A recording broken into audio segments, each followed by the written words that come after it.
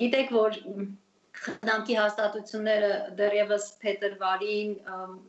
արդեն անցել էին կարանտինային ռեժիմի եւ արդեն ապրիլի 21-ից նաեւ փակ ռեժիմի, այսինքն նաեւ աշխատակիցները հերթափոխով են աշխատում, աշխատակազմը եւս ուրեմն խնամք ստացող անձանց հետ միասին մնում էր հաստատություններում եւ 5 հաստատություններից որևէ մեկում մինչ այս պահը չունենք որևէ դեպք, որևէ խնդիր եւ օրեր առաջ արդեն առաջին դեպքն է գրանցվել Նորքի տուն ինտերնատում միայն։ Կան արդյոք տուն ինտերնատում մեկուսացման պայմաններ։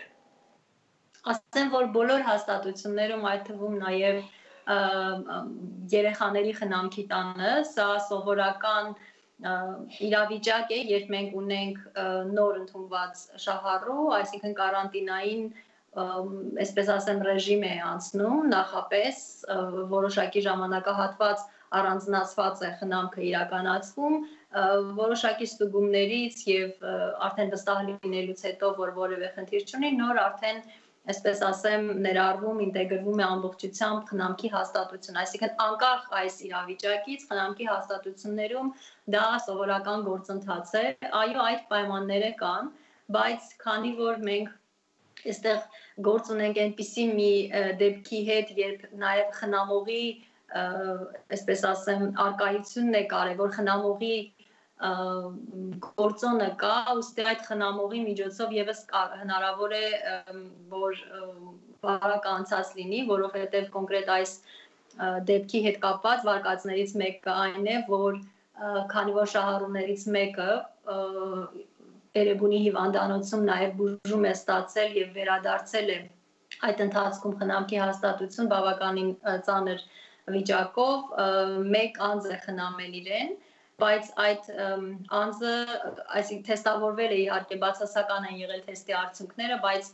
հետագայում օրեր անց արդեն խնամողի մոտ են նկատվել սիմպտոմներ, այսինքն չենք բացառում, որ նաև խնամողի միջոցով կկարողանար այս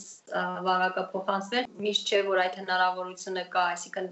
բաժանումները անելու, բայց այդ ուղղությամբ եւս աշխատում են մարդիկ։ Դուք ասացիք, որ 3 հոգու վիճակը ծանր է, արդյոք այդ մարդիկ հիմա գտնվում են հիվանդանոցում եւ արդյոք նրանք ունեցել են ուղեկցող հիվանդություններ։ Այս մասին հիմնականում այս տարեցների դեպքում, եթե անկողնային բաժանմունքից են, իսկ իրենք այդտեղից են եղել, հիմնականում իրենք ունեն խնդիրներ, այսինքն արդեն առողջական խնդիրներ ունեն եւ իրենք խնամում են այս ուրեմն բաժանմունքում, բայց իրենց մասին պիտի ասեմ, որ լրացուցիչ տեղեկություն չունենք, այսինքն այո, հիվանդանոցում են առողջապահության Նախարարության առողջապահական կազմակերպությունների հսկողության տակ։ Նոր ծրագրի մասին մարզերում ապրող երեխաներ ունեցող քաղաքացիների համար հիփոթեքային վարկի կանխավճարի վերաբերյալ 2 բառով դրա մասին խոսենք։ Նախ ասեմ, որ ծրագիրը ժողովրդագրական բարելավմանն է ուղղված, այսինքն նպատակ ունի ժողովրդագրական իրավիճակը բարելավել եւ այս իմաստով կարեւոր է երիտասարդ եւ երեխա ունեցող ընտանիքների աջակցությունը։ Ծրագրերը 3-ն են, դրանց մասին շատ ավելի մանրամասն իհարկե արդեն սկսել ենք լուսաբանել եւ կշարունակենք հատուկ հոլովակներ թողարկել դրանց մասին։ Առաջինով մենք ուրեմն աջակցում ենք միայն մարզային բնակավայրերում, մարզերում ապրող ընտանիքներին ուրեմն կանխավճարի միանվագ աջակցություն, որպեսզի բնակարան ձեռք բերեն, երկրորդ ծրագրով, եթե չեմ սխալվում, խոսքը կանխավճարի ապահովագրման մասին է, հիփոթեկի միջոցով բնակարան ձեռք բերելու դեպքում, եւ երրորդը պայմանավորված է երեխայի ծնունդով, այսինքն հուլիսի 1-ից հետո ծնված երեխաների համար կտրամադրվի կրկին ուրեմն հիփոթեկային կարգով բնակարան ձեռք բերած ընտանիքներին հիմնական գումարի, մայր գումարի մարման ուղղված աջակցություն։ Այս բոլոր ծրագրերը կմեկնարկեն հուլիսի 1-ից, այսինքն դրանց համար պետք կլինի դիմել հուլիսի 1-ից, բայց պետք չի դիմել նախարարություն, այլ քաղաքացիները պետք է դիմեն արդեն այն բանկեր կամ կազմակերպություններ, որոնցից պատրաստվում են գնել բնակարանները։ Այս երկուսի դեպքում էլ 3 ծրագրերի դեպքում դրանք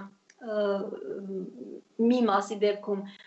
ուրեմն պայմանն է, որ գույքը ձեռք բերվի 2020 թվականի հուլիսի 1-ից հետո, 1-ին եւ 1-ից հետո եւ մեկի դեպքում, որ երեխան ծնվի 2020 թվականի հուլիսի 1-ից հետո։ Այսինքն այս ծրագրերը ուղղված են այն խնդիրների մեղմանը, որոնք ընտանիքներն ունենում են երեխաներ ուրեմն ունենալիս, որովհետեւ մեր ուսումնասիրությունները ցույց են տալիս, որ բնակարանի առկայությունը ամենամեծ այսպես ասեմ, խթանն է հանդիսանում երիտասարդ ընտանիքների, ինչպես նաև ծնելիության խթանման համար։ Սա եւս մեկ ծրագիր է, հերթական ծրագիրն է, ասեմ, որ սա վերջինը չէ եւ այսպիսի ծրագրեր շարունակվում են մշակվել եւ դրանց մասին առաջիկայում նաև նոր ծրագրերի մասին վստահ եմ, որ կհայտարարենք։